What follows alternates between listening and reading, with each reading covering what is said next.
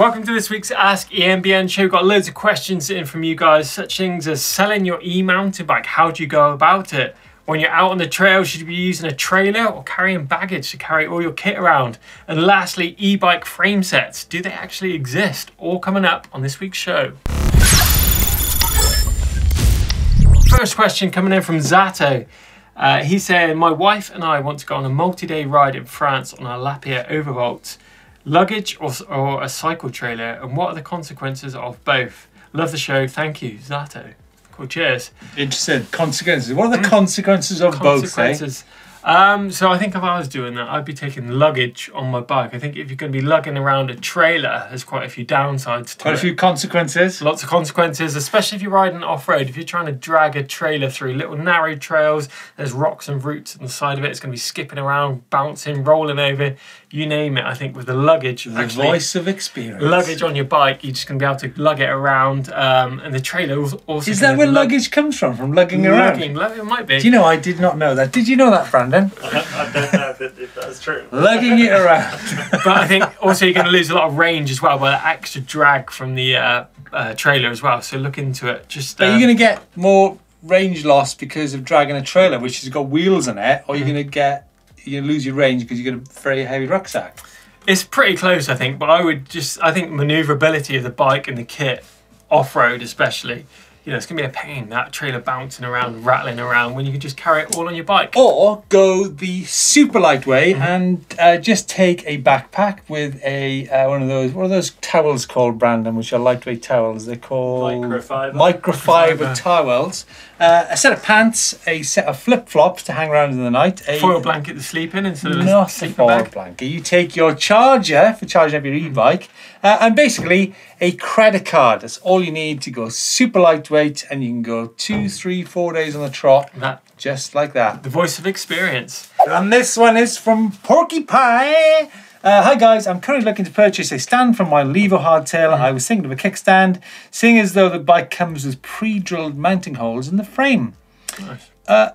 Or not so nice. But I'm open to buy something different, as it would spoil the looks with a stand attached. I think it would spoil the looks. Yeah. I think you can't beat a nice e-bike leaning up against a tree or a rock or a wall. So maybe I wouldn't do it. Yeah, I think if you're going to ride off-road, definitely it's going to be flapping around as well. So because I've actually seen Chris riding an e-bike with a side stand, and there is that possibility of the stand just coming down and catching onto a root. Clipping on stuff, yeah. I think if you are going to use it, either learn to prop it up against a wall, or if you are lying it down, make sure you're not lying it on the derailleur. That's quite a common problem. People drop it down drive side and the derailleur ends up Wise words from Chris Smith. Now this is in from Randy MTB.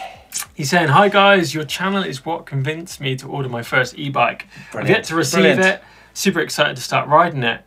Question is, will the electric bike spoil my love of riding my regular mountain bike because it's easier to get up demanding terrain? I'm a little afraid of this happening. No, listen, Randy, it's just different. E-biking is just different to mountain biking. And I think it's good actually to do both. It's good to do mountain biking or road bike riding. I personally think that road bike riding and e-biking is probably a better partner. Yeah. But yeah, you keep on going, make sure you're getting that torque through your legs on both styles of bike. Yeah, but it will definitely not take away the fun. It'll just add to it. It's just different, right? Yeah, it opens up your eyes as to what's possible on those bikes. You know, we've done some massive climbs. If you're not sure about how big we've been on our climbs, check this one out. I'm a bit scared actually. Come on, Chris. Yeah, easy, easy. Look at that. What's all the fuss about? What was all the fuss about? First ridiculously steep climb on an e-bike. There he goes. Go on, Chris! Wow, that's pretty impressive, right? Holy look how steep it is. Oh my God. I guess e-bikes are for lazy people, right? Well, riding in the wrong places, clearly. Go, Chris! That looks hard, doesn't it? My God. That looks hard. Yeah, Chris, I mean, yeah, very wise words there, but the reality is I've actually not seen you on an old-fashioned mountain bike for quite a long time. Oh, anyhow, this in from 787 Simulations. Hi, guys, I love the channel. Thank you very much. Kind. I am about to sell my Scott Genius E-Ride 920 2019 and was wondering if you could give me some ideas or a video on the best way to sell an e-mountain bike. Here's the wheeler dealer here. I have tried multiple websites, but no one is really interested in the bike. Is there a certain website for this? 787 Solutions, you come to the right place. We'll give you 45 quid. No, I think you just need to use all the usual suspects, such as eBay, Facebook Marketplace, Craigslist, you name it. What did you say was another one? Craigslist. Craigslist? Yeah, so it's a really good way of listing those bikes. Just make sure you're not overpricing it. Just make sure the bike's clean. You've got any service history that goes with it. And it should be pretty easy to sell. It's quite high demand for e-bikes out there at good prices. Well, she's on a 19 plate. What would you give 787 for that bike? I don't know. You just need to be looking at the full retail price. And they say, what is it, 50% plus or add 10% depending on conditions. So yeah, that sounds like this bike's in really good nick. Yeah, and we've done a video all about buying a second-hand e-bike. Maybe you can take a few pointers from that. Some of the great things about buying from a dealer is actually the knowledge of that whole bike shop in general. Those guys work on bikes 9 to 5 every single day, so their knowledge about e-bikes is going to be massive if you've got any questions. Next up is the servicing of the bike. That bike would have been for a strict regime where it's going to be checked for every single thing. So every little fault that could possibly happen with the bike should have been ironed out. And the other great thing is about the history of the bike. People that have their bikes serviced by bike shops are going to get known by the mechanics as well. So they're going to know the previous owner. Pat McDonald, will any airline allow you to fly with your e-bike battery in your carry-on luggage? I know you cannot have it in your bike, but what about in your carry-on?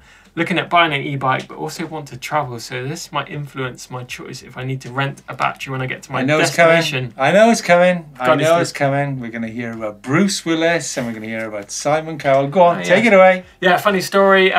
We heard from one of we did a video for M1, and some of their clients have some of their clients are such big names as Bruce Willis, Simon Cowell. Those guys turn up to buy a bike, and they're actually talking about taking their bikes back on the plane, and they're saying, oh, you're not allowed to fly with an e-bike, but they just simply put their e-bike on the plane and fly it home. This gentleman wants some practical advice, Chris. Is he not got a private plane? Don't want any garden fence fairy tales. So you cannot take a battery on a plane on your bike. Yeah. However, you can actually fly batteries on airplanes, but you need to have the correct box, which is a EU standard box with the correct pack-in.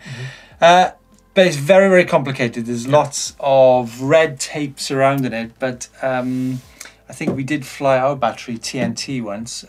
You can't insure it, but there are ways around getting your batteries overseas, that's for sure. Yeah, and I think it's becoming more commonplace as well, especially in Europe. There's people renting out batteries. So you just fly with your bike and rent a battery when you're over there. Easy. Scotty Hansen. Scotty Hansen. Along the lines of chains, I'm about to take ownership of an electric bike with an 11-speed gearing. As my current Surly Krampus has an 11-speed cassette, I went ahead and purchased a couple of KMC E11 chains to use on both bikes. Does using an e-bike chain on a non-electric bike pose a threat to its well-being? That's pretty dramatic there, Scotty. Yeah, so e-bike rated chain is going to be no different in width or usability on any standard mountain bikes. It's just going to give you a little bit more security, so it's going to be a bit stiffer on the side plates, and the actual pins are going to be uprated as well. So it's probably a good move. It might be slightly heavier, but you're definitely not going to be suffering any snap chains on your standard mountain bike. And Carl Hicks, nice to hear back from you, Carl. I haven't heard from you for a while, actually. Yeah, he's saying, hi, could you possibly give me some advice? Yesterday at the cycle show, I tested out an e-bike, loads of fun, slightly torn between which bike to buy. He's got a custom-built giant rein. Everything is top spec. Is it possible to purchase an e-bike frame kit only? So frame, motor, battery, etc., just to put my components on it. Yeah, well, we did see about the Foes, American brand Foes. We're coming out with an e-bike kit not so long ago. Yeah. Obviously, the new Levo is available. I think it's only available in Germany as the S-Works frame kit. Yeah, and that's £6,000 or 6,000 euros anything else as well. On the market? Yeah, you've got a few Chinese ones like on Amazon and eBay. You can get these full suspension e-bike kits, but they tend to be a bit old school in the geometry as well. It'll do get the job done, but it's totally relatable to sort of what you interpret as mountain biking. So you might suffer Carl, maybe you could go and do a deal with the man who is selling the Scott Genius, right? Maybe, yeah. Maybe maybe we should set up some kind of forum here to buy and sell bikes. Yeah, you could get a second-hand one maybe and put your newer components on it. Could be a good way. So, yeah. But that's it for this week's show. Don't forget, if you guys got any questions you want to ask us, hashtag Ask EMBN down in the comments box below. If you want to stick around on eMTB, we've got loads of cool content on here. Check out eMTB versus a chairlift down here on the new Commensal bikes. Give us a thumbs up if you enjoyed it. Don't forget to click the globe to subscribe to eMTB, and we shall see you next week.